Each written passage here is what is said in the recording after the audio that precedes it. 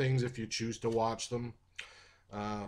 Number two, number two lie or false doctrine of the Hebrew Israelites, Lashawan Qadash, or Qadash, however they pronounce it. And what this is fake Hebrew. Again, I believe it's from Ariyah.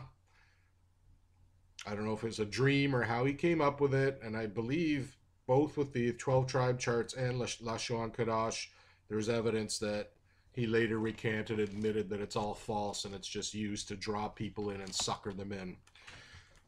Because these people aren't about empowering black people or waking up true Israel. They're about making money and having control over people.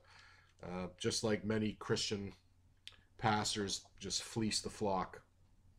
So Lashawan Qadash, so you get words like, instead of Yahweh, the Father's name, Yahuwah.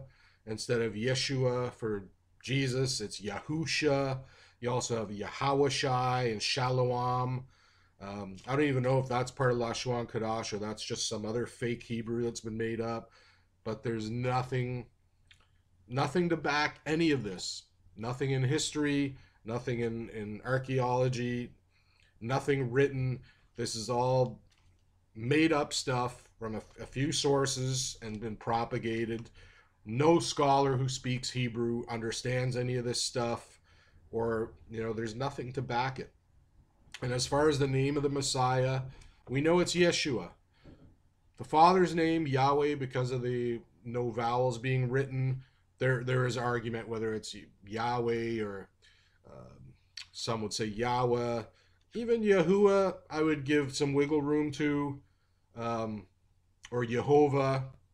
There's arguments there, but Yeshua, there's no doubt, because we have the Septuagint, which was the Greek translation of the Old Testament, the Tanakh, about 300 BC, and it has the name of Joshua, Yehoshua, which is the same as the name Christ had, and in the Aramaic, or the shortened formed, it's Yeshua, because in the Greek it's Jesus, because Greek people, in their language, they didn't have equivalents for the sh sound, so they couldn't pronounce Yeshua. The closest they could come is Jesus.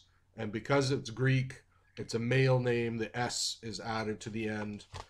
Anyway, there's all kinds of studies you can find on this to back this up. So there's no earth pig or hail Zeus, all these crap doctrines that come around trying to deny the true name Yeshua. It's Yeshua. Every Hebrew scholar agrees with it, and that's all I'll say about that.